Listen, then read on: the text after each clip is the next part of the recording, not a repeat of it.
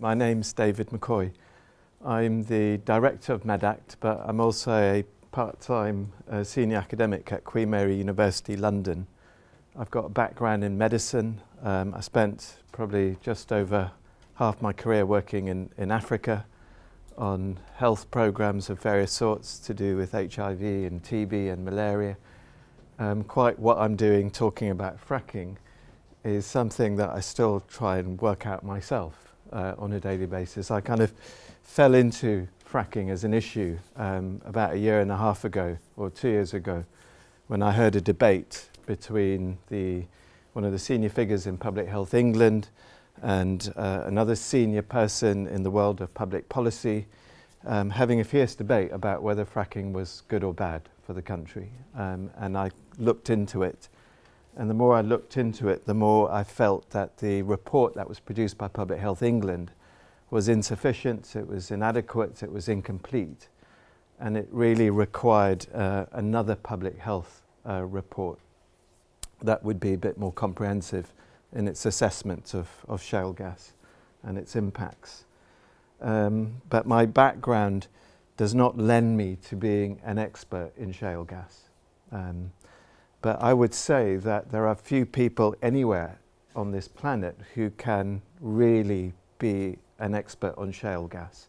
And the reason for that is because if you look at shale gas and its full impacts on the environment and on human health, it really is an issue that covers a whole range of disciplines and areas of expertise, from geology to the environmental sciences, to toxicology, to engineering, to climate science. I think it's very difficult to find anyone who can be an expert in a full range of those issues.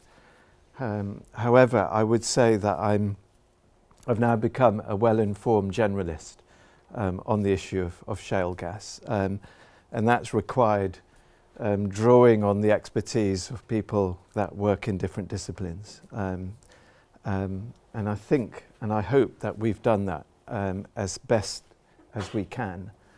MedAct is an organisation that campaigns, but it's also an organisation that prides itself on being evidence-based, on being a professional organisation. And being also a part-time academic, nothing is more precious to me than my credibility as a scientist and as an academic and as a public health professional. However, part of being a public health professional also requires you to just move beyond assessing the evidence to also acting on the evidence and engaging with public policy and public issues. And I think MedAct, having looked at the evidence, having looked at shale gas, has arrived at a particular position in terms of the debate. But I think the debate is important to recognise, and I'm really pleased to have Ernie Rutter here to provide the other side to the argument. What you've got is a document that is work in progress, and it's an attempt to really consolidate the evidence base to our position on shale gas and fracking. But it's work in progress, and we're hoping to complete it over the next 3 or 4 weeks. But I do want to say a couple of things about evidence, which is that the evidence is limited. The knowledge about shale gas and its potential impacts is limited. This is still a relatively new industry, that the science is incomplete, that there is a great deal of uncertainty about shale gas and its impacts, and it's variable from one place to another. Even within the US, the impacts of shale gas are variable from state to state for a variety of reasons. There's a reliance on publications, scientific publications and academic publications for an organisation like MedAct, that we are reliant on publications being produced in the academic literature, but we're also aware that it can be difficult to interpret the scientific evidence because there is also a close relationship, I think, between the oil and gas industry and significant aspects of academia, which I think can introduce bias to what is published. So this is really a minefield, and it is very difficult. It does require us to not just gather the evidence, but also to interpret the evidence, and finally to form a judgment on the evidence. So not all of this can be science-based. Some of it requires a degree of judgment. And that judgment is dependent, not just shaped by rationality and an understanding of the data, but it's also shaped by one's views and one's attitudes about issues like equity, about issues to do with how much we are concerned about the future and the kind of trade-offs that we're willing to take between what we have now with what we may risk in terms of the future. So there are all kinds of judgments and normative positions that also influence the MEDAC position in terms of shale gas and fracking. So knowledge and evidence only goes so far. Judgment is also required, and that is shaped by values and attitudes.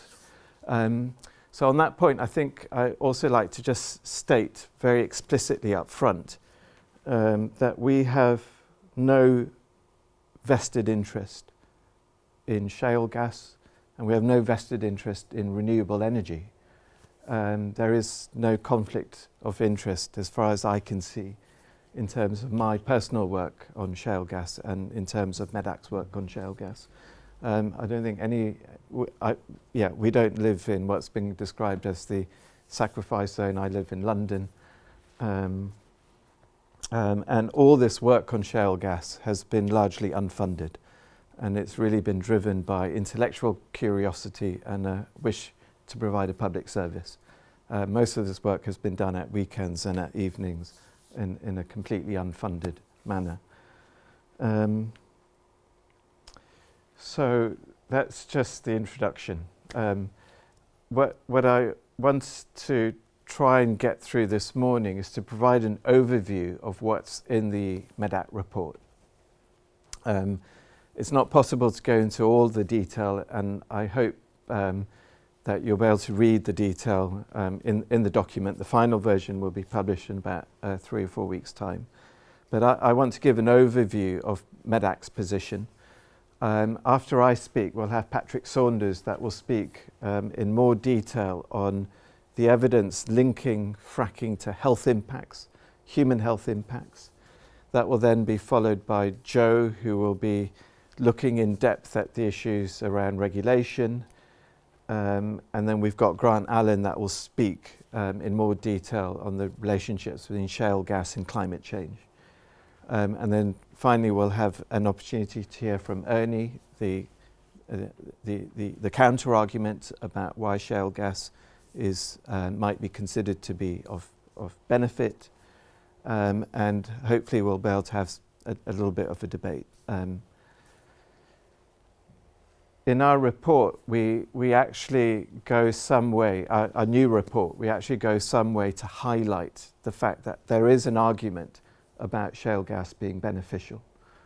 There is, and that argument consists of shale gas producing a variety of economic benefits in the form of investment into local areas that might host a shale gas industry, employment and revenue.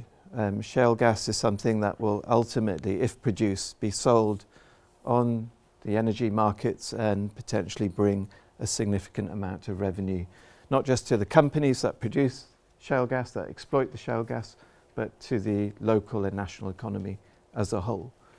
And then finally, shale gas is energy, and energy itself is something of huge benefit from a health perspective. There is an argument that it's not just energy, but it's a clean form of energy or cleaner form of energy, and that it also serves a number of security objectives. in terms of securing energy sources through the provision of domestic energy as opposed to reliance on energy imported from elsewhere. And I think it's really important to remind ourselves just how important energy is from a public health perspective. And if you look at the quite amazing improvements in human health over the last 2 centuries, both in terms of numbers of people living on this planet, in terms of life expectancy, infant mortality rates, I mean, they're quite remarkable changes over the last 2 centuries, and much of that has been underpinned by our ability to harness the energy that is contained within fossil fuel.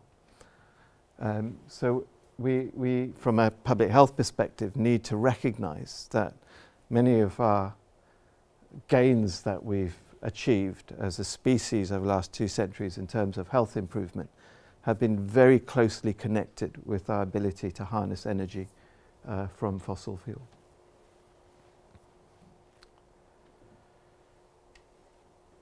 Clearly, the potential benefits of shale gas is dependent on a range of modulating factors, what we describe as modulating factors in our report. And you know, the economic benefits, for example, of a shale gas industry developing in the UK will be dependent on what happens with energy markets and things like the price of gas and the relative price of gas in relation to other sources of energy.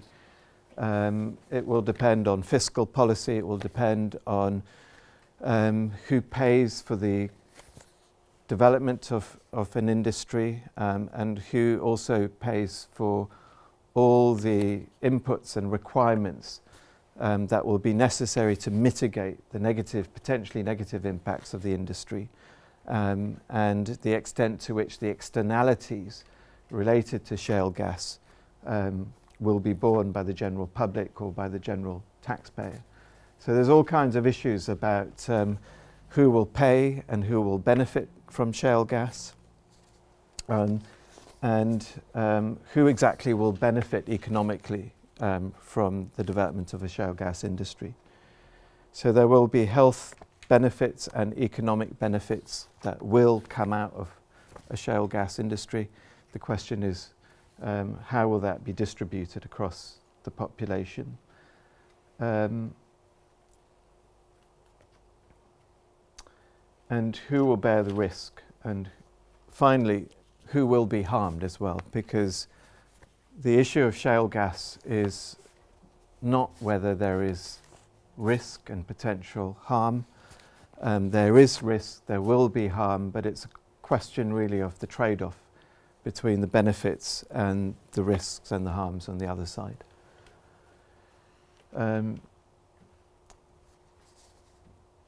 So I think most people in this room probably understand what shale gas development is and what unconventional shale gas production consists of. But for maybe the few of you that don't know, there are other experts in this room that would be, you know, in a much better position to describe this. But from my perspective, when I try and describe this to my students at Queen Mary University London, I describe shale gas in terms of the drilling of a vertical borehole into the ground to reach shale formations that lie deep underground. This then, from the vertical borehole, we get horizontal boreholes that are drilled into the shale formation itself. The reason why we we use the word fracking is because these horizontal boreholes, we then inject large volumes, high volumes of fluid under high pressures through the vertical boreholes in order to essentially fracture the shale rock, in order to be able to release gas that is effectively embedded within that shale rock. And it's the fracturing of the shale rock that allows gas to be released, and then that gas is brought out to the surface. Large amounts of fluid are required to be pumped into the earth under high volume and high pressure. And it's this fracturing process that is why the gas that is eventually produced is described as being unconventional, as opposed to conventional gas, which is, if you can see, no, there's no pointer, which is extracted from more conventional reservoirs of gas underground, which are much more easy to extract and bring to the surface. There are issues about the fluid that is injected in terms of the amount of fluid that returns to the surface. So we inject large amounts of fluid, some of it remains underground and some of it returns to the surface. And when it returns to the surface, it returns in a different form. What comes back up to the surface is a mixture of what goes down and fluid that is already underground. There are waters and fluid that are already underground, and the process of fracking itself will create all kinds of constituents that enter the water, the fluid that is then brought up to the surface. The gas that is eventually brought to the surface has to be cleaned, purified, and there are a variety of ways in which that is done. But eventually that gas has to be either transported into the gas pipe infrastructure or liquefied and transported as liquefied natural gas. So there's a lot of engineering in this and a lot of amazing technology that is involved. And I've constantly marveled at these engineering developments that have occurred over time, at the ability to drill so deep down and horizontally. I think there are horizontal wells that are now 3 kilometers long, is that right? Or even more. And this ability to then extract gas from shale rock deep underground and at such long lengths horizontally. There are all kinds of details that need to be thought about when understanding hydraulic fracturing. What happens to the water? How does the water mix with the gas that comes up? What is the potential for leakages from both the vertical borehole and horizontally? There are issues also about how much fracking actually goes on, and the fact that stages that the shale formations are fracked in stages, and that different parts of the shale rock can be refracked multiple times. So how often the shale rock is fracked can have a bearing on the amount of fluid that is required, the amount of water that is required in order to fracture that rock. So the more you read into this industry, the more you realize just how complex it is and how complicated it is. And it is quite difficult to get a good lay understanding of shale gas production as an industry. And I hope what we've been able to write in our report provides the right balance between detail and simplicity, so that anyone, whether you're a public health professional or an ordinary citizen, can develop a good informed understanding of this industry. That's our hope anyway.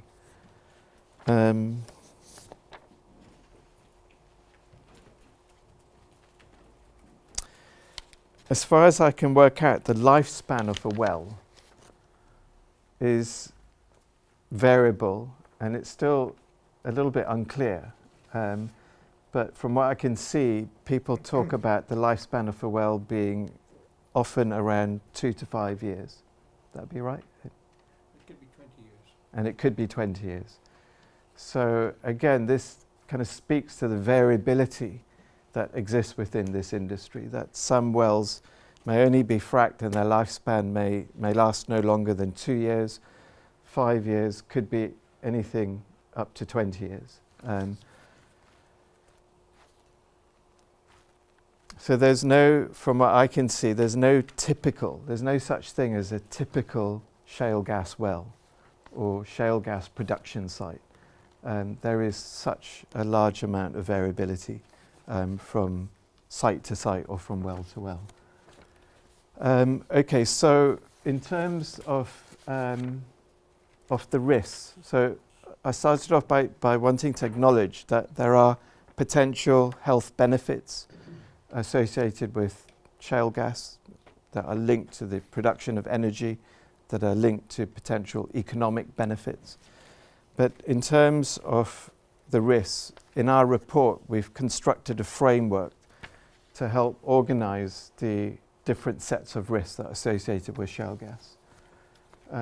So they begin with looking at the potential risks associated with the production of hazardous pollutants, hazardous materials and pollutants that may be airborne or waterborne.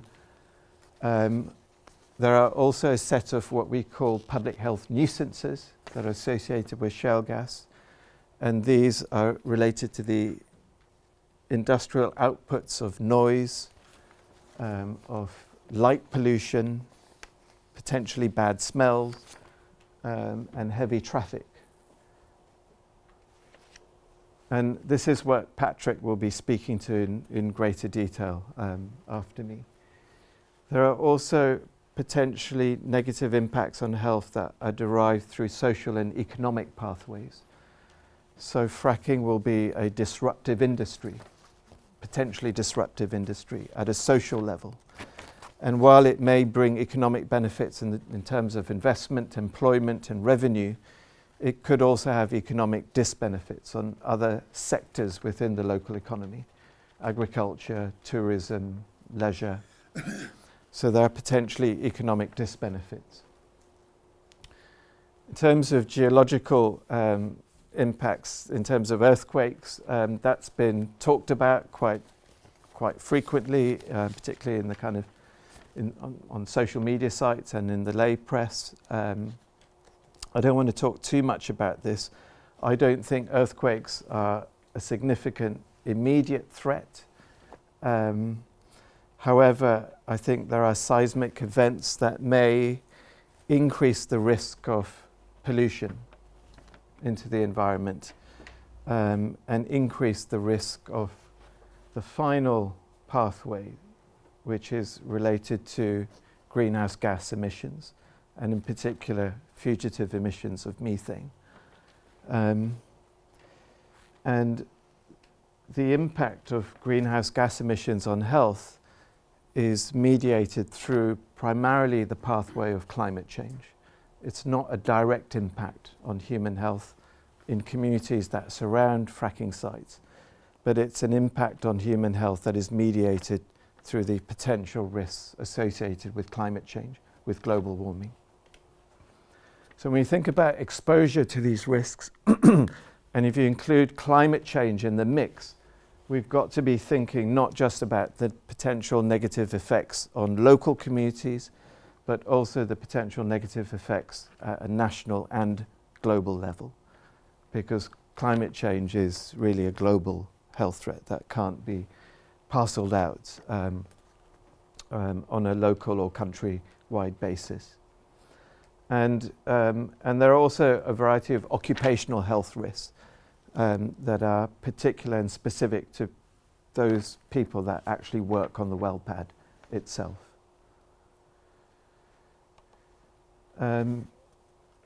We've described in our report issues around concerns that are associated with the large amount of water that is required to sustain the industry, to sustain the high volume hydraulic fracturing process. Where will this water come from? How much water is required? Will it have an impact on other sectors at a local level.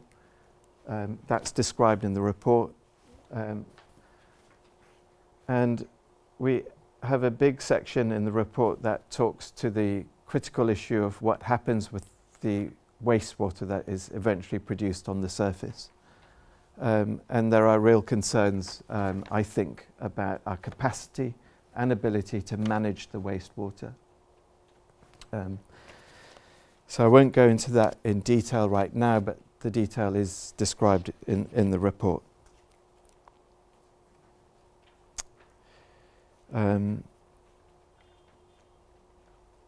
I think there are issues from a health perspective, but there are also issues in terms of how the wastewater may potentially impact on the environment.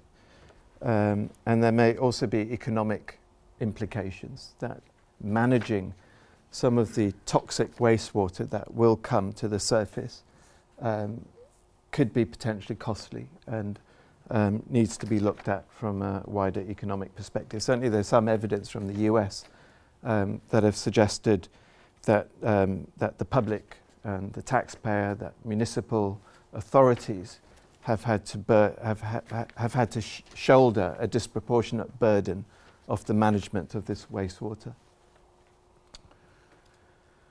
There are issues around groundwater contamination which have sparked quite a lot of debate and controversy, and I know that David Smythe is pretty much at the heart of some of that controversy. And essentially this controversy is really centered around the concerns that people have about the risk that shale gas may have in terms of the pollution of freshwater aquifers. And there is on one side a set of arguments that say that hydraulic fracturing happens very, very deep and far away from aquifers, which are much shallower underground, and that everything that goes on at that level of hydraulic fracturing does not pose a risk to the potential pollution of aquifers that are much more higher up in the strata. And that the fracturing process itself, and for a variety of geological reasons, does not pose a significant threat to contamination of aquifers. On the other side, there is a minority opinion that there are risks, and that the risks potentially in the UK are greater than the risks in the US for geological reasons. And secondly, that there are also risks associated with contamination of aquifers, not because of what happens at the strata where the shale formations lie, but because of what happens further up along the vertical borehole itself. That there are ways in which there are potential pathways between the boreholes and shallow aquifers that could pose a risk to freshwater aquifers that are higher up in the ground. We've tried to reflect that debate in our report as best we can. And I think this comes to a really important point about fracking, which is that it's really, really hard to come to any very clear and definitive measure of the risk in terms of groundwater pollution, but also in terms of many of the other risks that are associated with shale gas. What we can say is that there is a hazard, there is a risk, but it's very hard to quantify it in clear and measurable terms.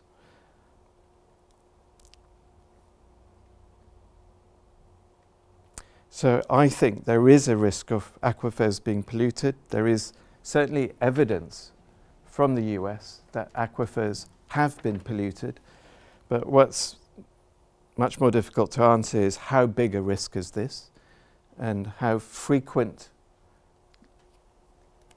is the risk of pollution, and if pollution occurs, how much pollution will occur, and to what extent is that potential pollution of significance.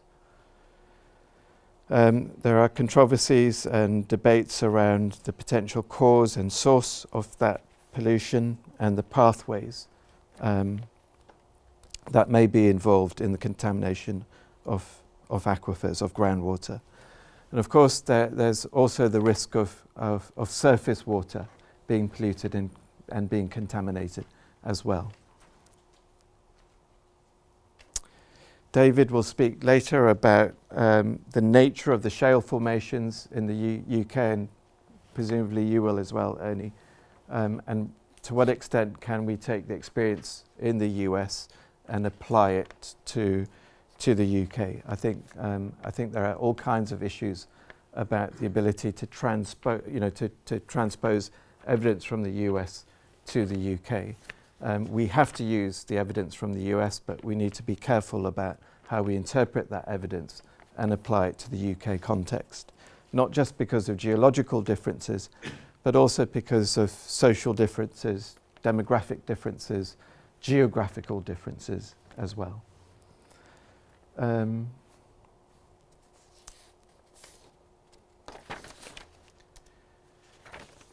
There's, to my mind, a big issue around well integrity.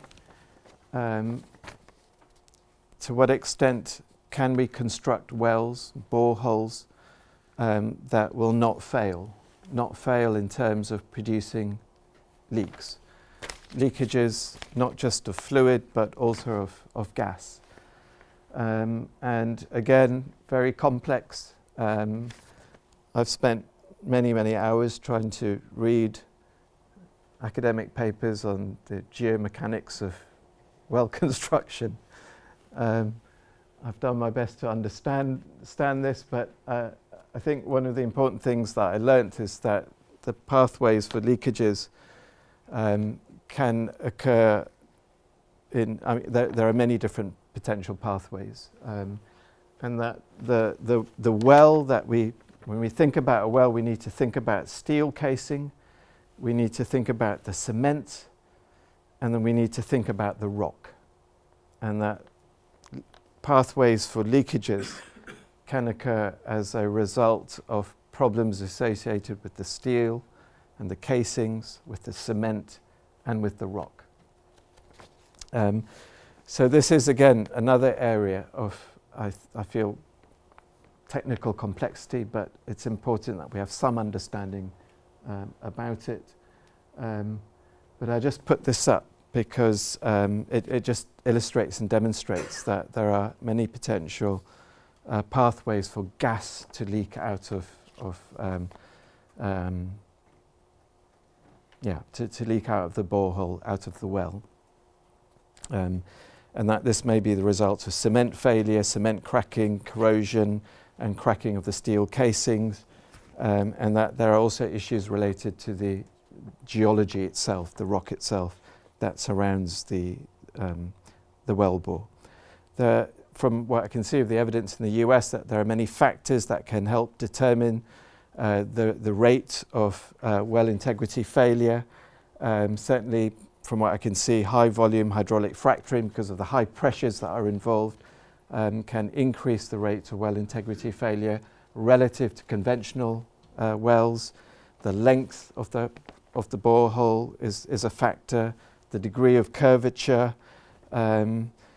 geological faults that may exist in the area, and operator practice itself. You know, how good are the operators? How careful do they do the drilling, and how careful do they construct the wells in their operations? Well integrity is really important because of this issue of fugitive emissions, which I want to come to now. And fugitive emissions are defined as gases, we're mainly talking about methane here, that are unintentionally lost to the atmosphere during the process of gas extraction, collection, processing and transportation. And these are emissions that can emanate from below the ground into the surface or emanate from above the ground in through the gas infrastructure that's required to process and transport gas. It's worth remembering that there's also intentional release of gas directly into the atmosphere, and this is not included in the definition of fugitive emissions. Why is this important? What is the relevance of this? The relevance of this is because methane is in itself a potent greenhouse gas, and it has a direct impact on climate change. So methane and gas doesn't just have an impact on global warming through the burning of the gas, but also through the direct release of the gas into the atmosphere. So the amount of gas that is released directly into the atmosphere is really important from a climate change perspective. And how do we measure it? How do we calculate how much gas is released? I mean, we can calculate it and measure it in terms of the actual amount of methane that is released into the atmosphere. But very often you'll see that it's calculated as a percentage of the total gas that is produced from the well.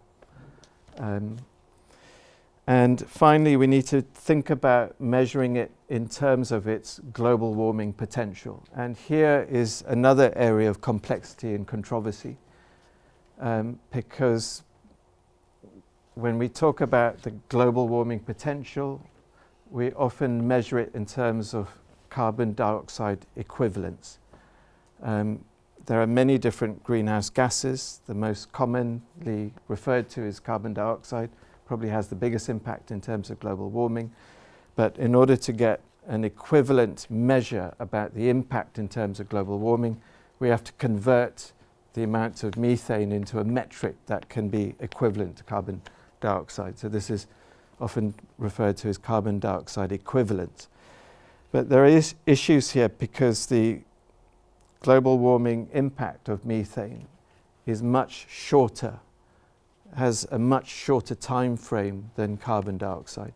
Carbon dioxide exists in the atmosphere and will remain in the atmosphere for up to 100 years, whereas methane is rapidly degraded, much more rapidly degraded from the atmosphere. It has a much shorter time span in the atmosphere than carbon dioxide.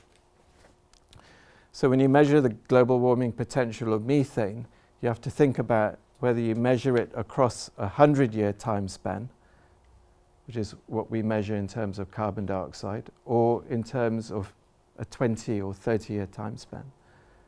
And this can have a huge effect in terms of determining whether shale gas is cleaner than, for example, coal or oil.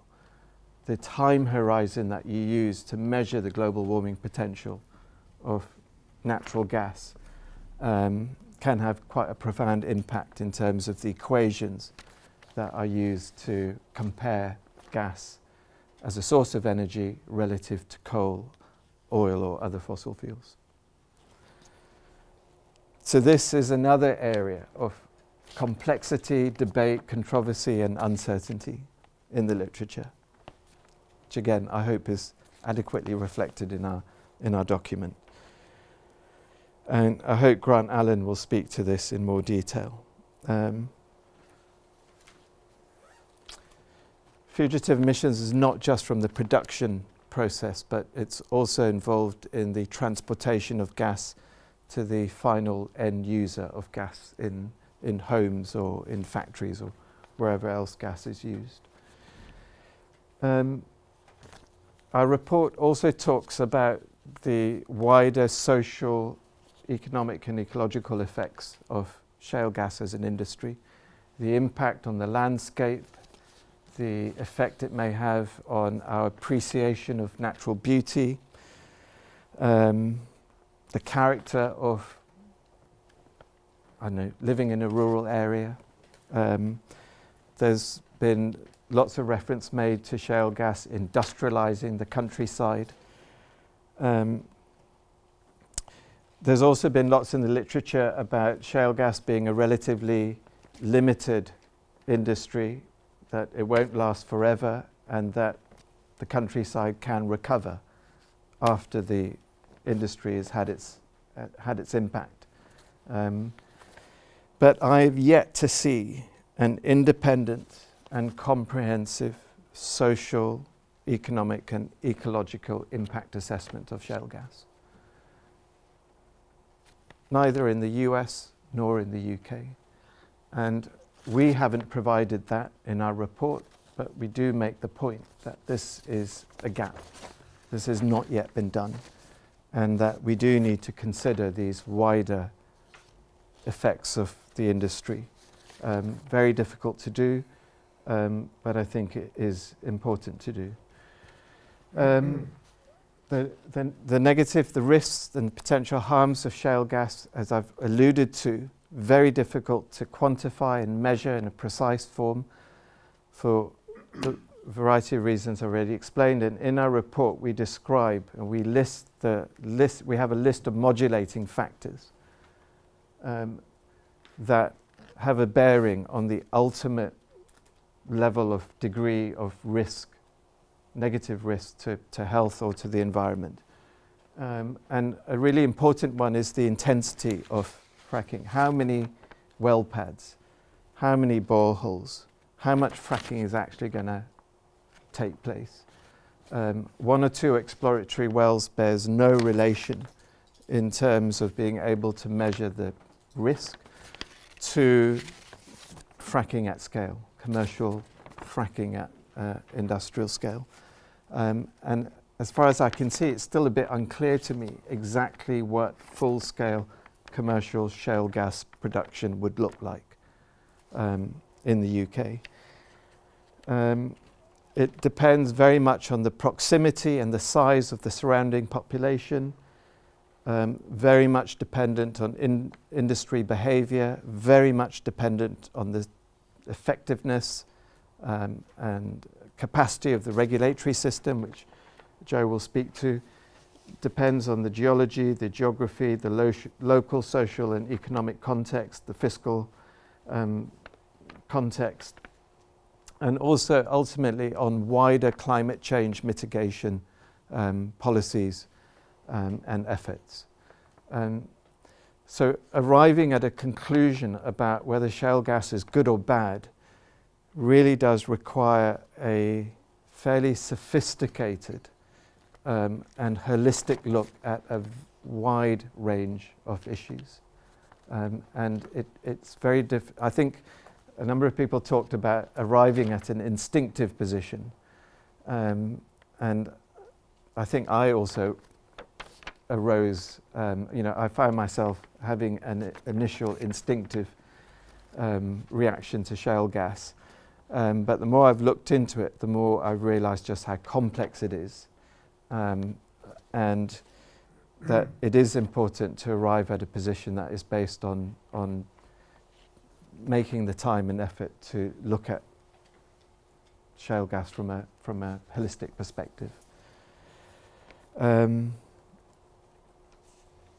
So this is how we concluded in our initial report. We said that it was impossible to arrive at a precise level of risk to human health, but we did recognize that the hazards were substantial, that the risk and threat to health was associated and dependent on multiple factors. And we also mentioned that the perceived risk to health, whether it was real or not, was in itself a hazard to health. And I have observed with my own eyes the high level of stress that a number of communities now feel about shale gas, the anxiety, the depression, the sleep disturbance that it's already causing. All these are very much real hazards and already having a health impact. At the same time, this is a slide that I've used a number of times when talking about shale gas. It's a slide showing traffic in London. And in my view, the impact on health that arises from traffic and air pollution in London is likely to be far greater than the impact that shale gas will have in terms of a direct health impact on surrounding health communities.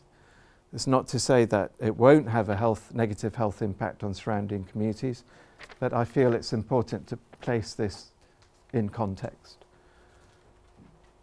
Similarly, the negative impact of the alcohol industry on health, I suspect, will be far greater than the direct impact of shale gas on the health of surrounding communities. So context is important, and proportion is important. Ultimately, the degree of risk to surrounding communities will be very much be influenced by the extent to which shale gas can be conducted safely, and that will be dependent very much on the state of regulation. Public Health England stated that it'll be all fine because we have good regulation in the UK. But the reason why I was very critical of this report was that Public Health England did not make an assessment of the regulatory system or of regulatory capacity when they made this conclusion. They simply assumed that regulation would be effective on the basis of the view that England is good at regulation, and England has a good history of effective regulation.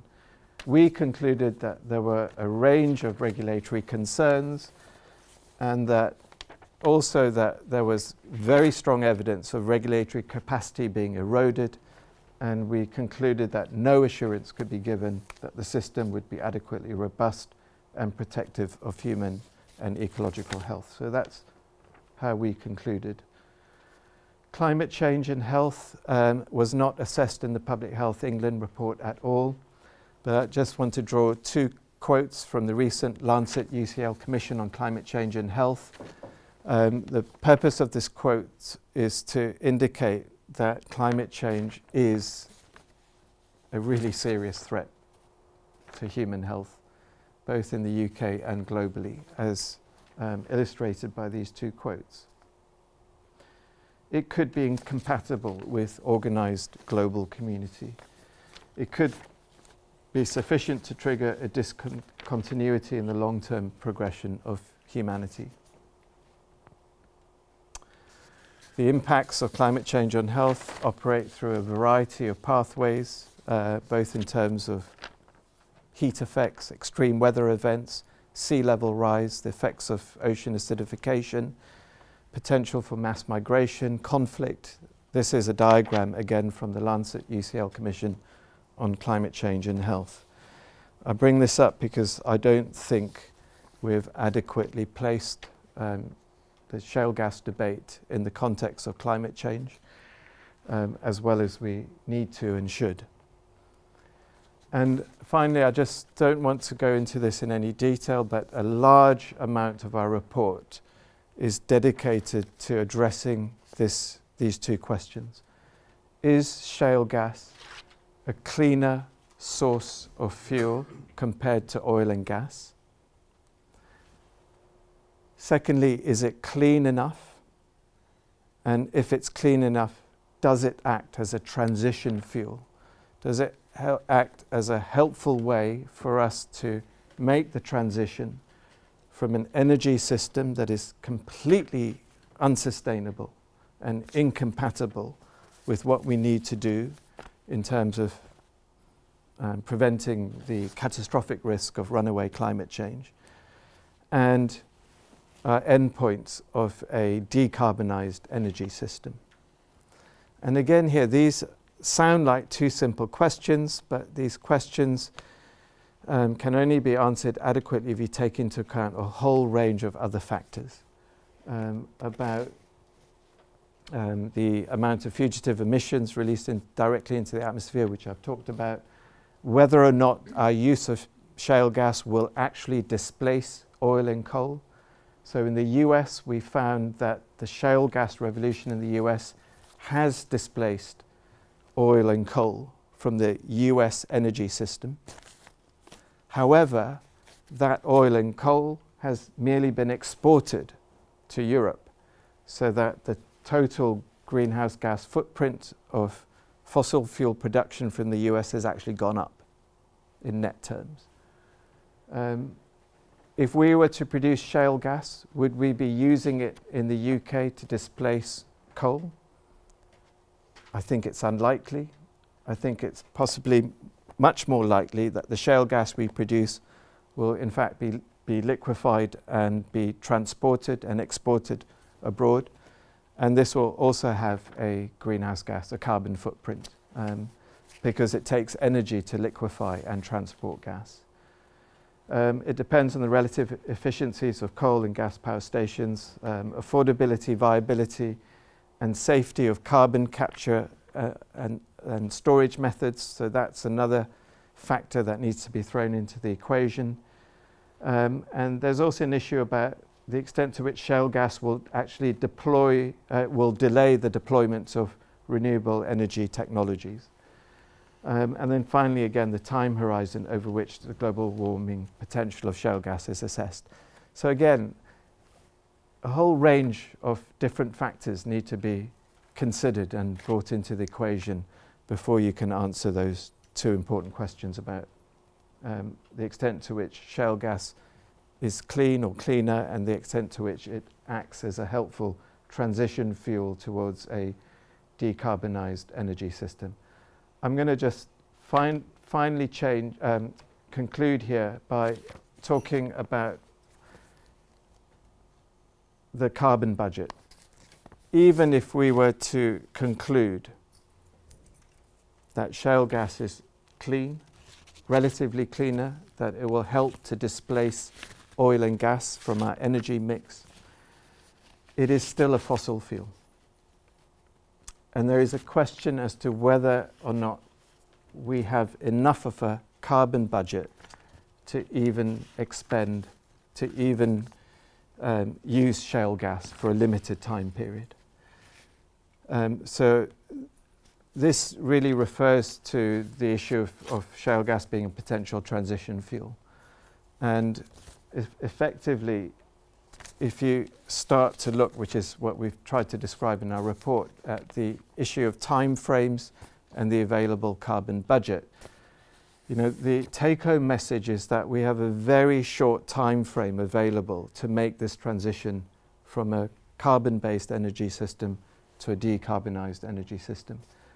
And what we've tried, I think, to illustrate in our report is a lot of skepticism about whether or not the ability to produce a commercially viable shale gas industry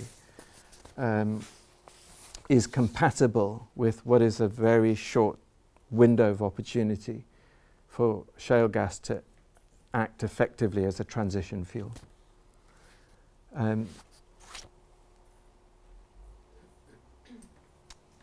Although we might all potentially feel a little bit more relieved after Paris, and certainly if you read the newspapers, you will all feel perhaps that we're on track to address climate change as a global community. If you start looking at the data, you'll actually find that things are really quite alarming. That there is no prospect of us reducing our greenhouse gas footprint over the next 15 years. I think you know, the way things are going at the moment, if you look at the pledges that have been made, they are far, far, far away from the kind of trajectory that we need to be able to limit the threats of 2-degree global warming, never mind 1.5 degree global warming. And then finally, the last bit of our report says, okay, if shale gas is not a good idea, what are we going to do? How close are we to a decarbonized energy system? Is a renewable energy system viable? Is the technology there yet? Can we move fast enough?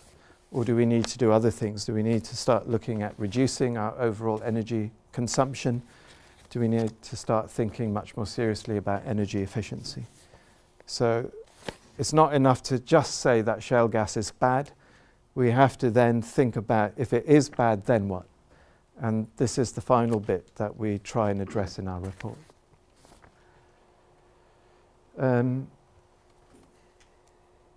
This is the conclusion from our report last year. We did conclude that we felt that from an immediate health impact, we felt that there should be at the very least a moratorium on shale gas production until further studies could be conducted, until there was a more comprehensive impact assessment.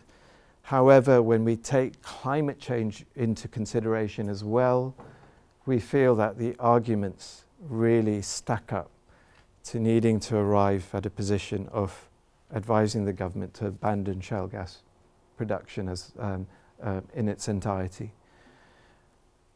Having read many, many more papers since that first report, I feel that our conclusions will not change, and if anything, they will become stronger as a result of what we've read over the last 15 months. I'm sorry, I've gone over time, but I felt it was really important just to try and provide an overview of our report and how we've arrived at our conclusions. And I'm really pleased to have both Ernie and David here and Patrick here, because one of the things that I want to do and ensure is that between now and the final publication of our report, that any mistakes will be corrected, and that the assessment of our evidence will be as robust and as rigorous as possible. I'd like all of you to please read the report, and if you have any advice on how we can improve the report, whether you think there are any mistakes, let me know, let us know. Thank you very much.